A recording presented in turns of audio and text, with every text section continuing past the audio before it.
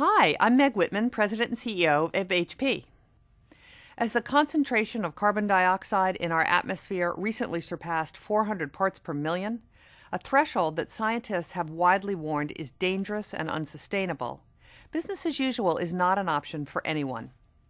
And as one of the world's largest IT companies with operations in 170 countries and the largest supply chain in our industry, we're in a unique position to drive innovation that helps create a better and stronger world. One where people are healthy, the economy is thriving, and our world is sustainable.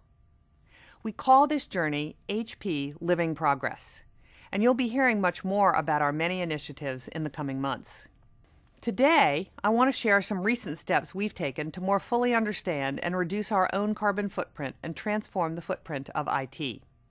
In May, we became the first major IT company to publish and verify our complete carbon footprint. That was not only a notable accomplishment, it's one we hope others will follow. But the real benefit of knowing our footprint is the insight it gives us to make deliberate choices and set new goals that help us drive sustainable growth.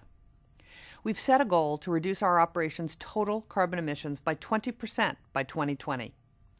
This builds on our previously achieved goal of a 20% carbon reduction, which we met 2 years early in 2011. Another way we can have immediate impact on our carbon footprint and that of our customers is to develop products that are significantly more energy efficient. It's interesting to note that right now, cloud computing is burning more energy than 191 countries. In fact, mankind creates more data every 2 days than in all of human history up to 2003. And those numbers are only going to get bigger. That's simply not sustainable in any sense of the word.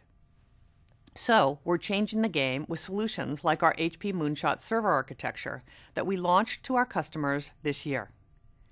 HP Moonshot consumes up to 89% less energy, uses 80% less space, and costs 77% less than a traditional server environment. Let me give you a sense of the magnitude of this innovation.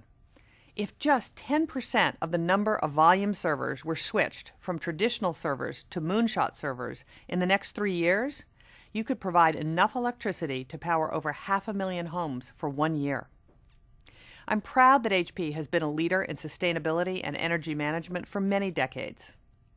By continuing to raise the bar for ourselves and the IT industry, we're building a stronger, healthier world for all.